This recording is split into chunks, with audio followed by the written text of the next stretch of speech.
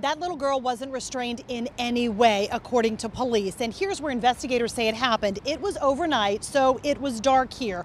When investigators say the driver headed north here on 279 near the Perrysville exit stopped, then began driving in reverse and into another driver headed in the right direction. It is clear by the damage left behind that the impact here was violent.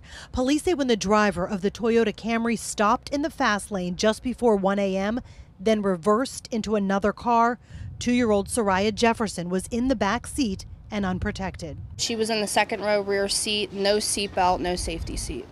According to the state police, Soraya was in the back seat with Tyreek Jefferson, who was also unrestrained. Custody papers show Tyreek is Soraya's father. The driver of the car they were riding in, investigators say, is Taylor Jefferson. According to court papers, he has an active criminal case involving drugs. Police say it's unclear at this point if drugs played a role in why he reversed on the highway, but they say that is part of their investigation. It is routine whenever you have a fatality that operator number 1 blood is taken. Trooper Melinda Bondarenko believes Taylor Jefferson may have wanted to exit 279 at Perrysville, then slammed on his brakes and put the car in reverse when he realized he missed his exit. Police say if 2-year-old Soraya had been in a safety seat, she would likely have survived when they collided with another car headed in the right direction. We're thinking that yes, she probably would still be here today.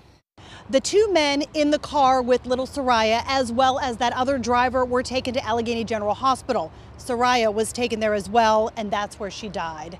Police say both men in the car with the toddler could face charges because she wasn't restrained. I'm Marcy Cipriani, Pittsburgh's Action News 4.